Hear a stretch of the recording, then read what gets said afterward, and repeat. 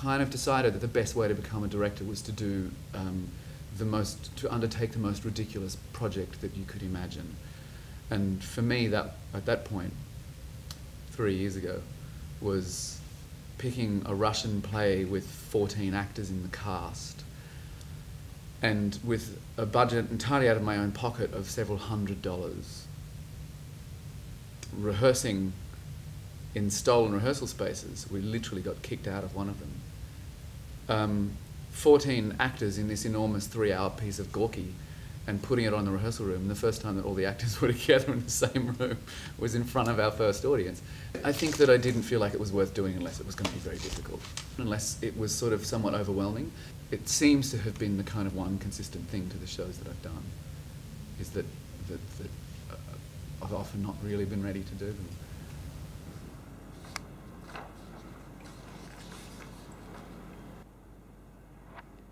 So this is the rehearsal set for Babyteeth in one of many configurations. There's little bits and pieces of set around here from scenes that we were looking at this morning.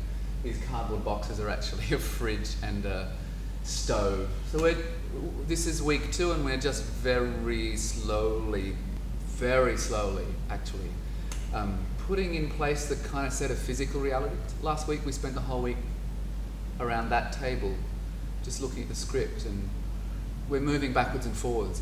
And we spent most of the morning inside that doorway trying to kind of like look at this first meeting between two characters and work out both what's happening in the scene, but also kind of, you know, which way around this set's going to end up going eventually. The week after next we'll actually get the revolve in here, and then we'll begin to kind of see what happens when you string things together, and that will be a whole other world in a way.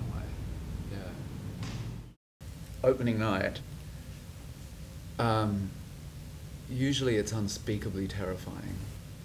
And you know what? I don't think it goes away. I don't think it gets any easier. At interval on opening night of Midsummers, I said to Neil, does it get any easier? And he said, I should hope not. But don't think it does.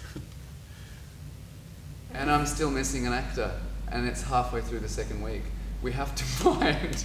Rita wrote a play with a 14-year-old girl, two parents, a Latvian violinist, a junkie, and then to top it all off, as if that's not hard enough to cast, a 9-year-old Vietnamese violin prodigy who plays live on stage.